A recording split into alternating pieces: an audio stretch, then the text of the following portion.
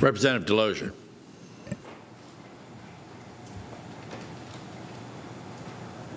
Thank you, Mr. Chairman. Secretary, question on early education. So one of the things we have pre-K counts, we have early intervention, and we have Head Start, all kind of encompassing before kindergarten here. My one question that I noticed in the early childhood education part with pre-K counts, asking for an increase of $30 million or a 17% increase. One of the things that I have and questions that I get within my district, because I have STARS entities within them. So why are only 3 and 4 eligible for state funding? Why are not 1 and 2 level STARS program? Because they all have to comply with state mandated requirements. As I get the notifications if a daycare or anything like that is complicit or compliant with the requirements. So it's a celebration when they move up a star, but why are 1 and 2 not included in state funding? So the STARS aligned allocation is to ensure high quality. Right, absolutely, the standards. Yeah, correct. Yeah. And so that's why we incentivize it with the additional funding by providing more funding. The higher up the star, ladder you go. What I can share with you, in addition to now looking at the quality of the programs, Star 3 and Star 4 will now look a little more parallel as opposed to rungs on a ladder. Currently, Star 3, as you know, is very operationally driven. Star 4 is more quality of an instruction driven. We're actually going to allow those allowances to be flipped on its side. So a high quality instructional program that doesn't meet the same operational lens can hit that Star 3 rung sooner. Just for that part? So just for that part, just for 3 and 4. And they would be entitled then to state funding appropriately? 3 and 4, so if you have a high, so for example, so you may have a Star 2 that's academically really well aligned, but they are not in.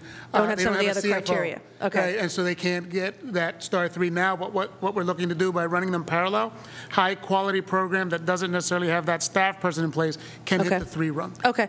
And I have a number of questions, so I'm going to try and rattle these off pretty quick. If we have pre-K counts, we have Head Start, and we have early intervention. Understanding that's the special ed for before.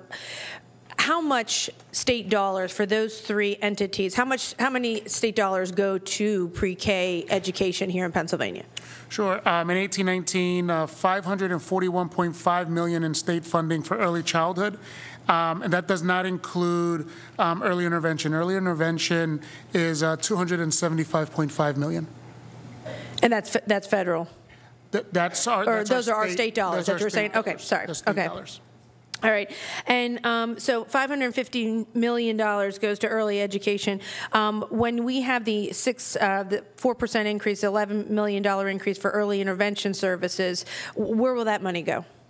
So the early intervention services will go right to the early intervention programs. So all of the different programs. So to the different programs. We have not changed the funding system to look at use and to look at allotment. That's something that the system itself, the partners within the system, are looking at.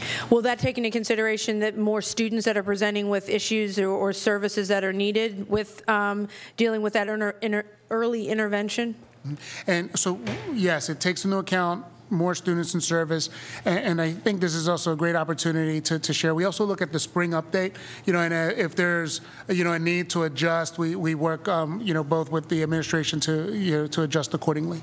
Do we have a per student for Head Start? Do we have a per capita number per student that it costs the state? That's what we're looking to work towards. Right now, it's still, as it historically has been, pots of funds that the providers receive, and we're looking towards working on a more aligned system in that. Okay, and so with the $10 million increase for that, is that looking to expand the amount of students or to add dollars to the ones already being served? Is that for early intervention? Or, I'm sorry, for the Head Start. Oh, for Head Start, all of that funding is looking is creating more slots for students. I also want to. Do you know how many that will be? Yep, I do. Okay. So for with $10 million increase, 4,400 additional children to enroll in high I'm sorry, I didn't hear the number. So 4,400 total.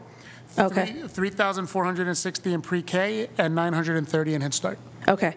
And real quick, also kind of switching a little bit of gears here, free and reduced breakfast and lunch. Do we know how many schools participate in that? Sure. Matt's going to pull that number up. And what is the cost to Pennsylvania for that program? Oh, the cost for free and reduced lunch, I don't know. We have the state share. Right, the state share, right, I recognize. Right, so for just lunch, well, I mean, we can get you that number because it's not just lunch. There are other programs that are funded through the school services line. For example, breakfast, and then also the child care and adult and child care food programs as well.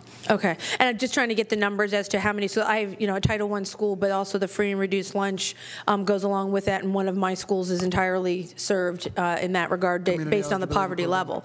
So I'm just curious as to how many other schools in the state are in the same boat. If you're talking about the community eligibility provision, there are 181 LEAs participating in CEP, which captures 960 buildings and over 80% of the eligible sites in Pennsylvania. 960 buildings? Correct. So, okay, because I'll have to do the math then because I know how many buildings are in my school district, so. Yeah, I think we track it vis-a-vis buildings because some schools are in more than one building, so the 960, it may be a few smaller if we could do by Is there a list that possibly says what school district those are in? I think we can track that down. To figure out where they are in the state? Okay, thank you very much. Thank you.